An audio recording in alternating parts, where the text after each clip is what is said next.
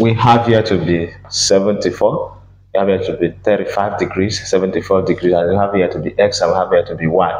Okay, and then we can also find this place, can also call here z. Okay, this place and this place will always be equal, here and here will be equal. All right, so what we have to do now is to calculate y, we calculate x, we calculate y, and then z will be simple. If you look at this place, if you take it from here to here, you see that this is half of it and this place is half, which means the angle on a straight line is 180 degrees. So for we to get x, okay, what we simply do is to add here, subtract it from 180. Whatever we get becomes the value of x. So let's go. We have our x to be, let's just take it like that. Let's sum it up to 180. X degrees plus 35 degrees plus 74 degrees equal to 180 degrees. All right. So we have our x degrees plus this is 9. Okay, this plus this is 10. We have 109 degrees plus 180 degrees to, okay, equal to 180 degrees.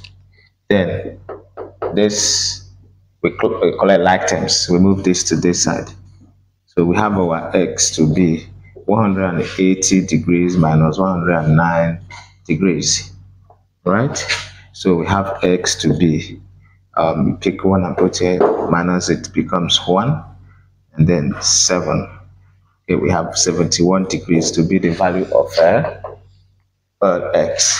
Okay, there are two ways you can use to resolve y.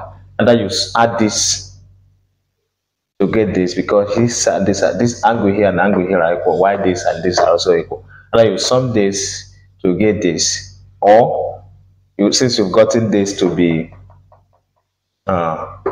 71, then you minus it from 180. So our y becomes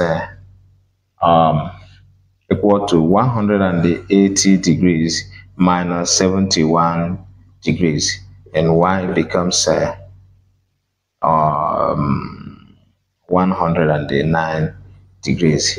And z, whatever here is what z is, and z equal to also 71 degrees. So that is how you simplify, friends. Bye.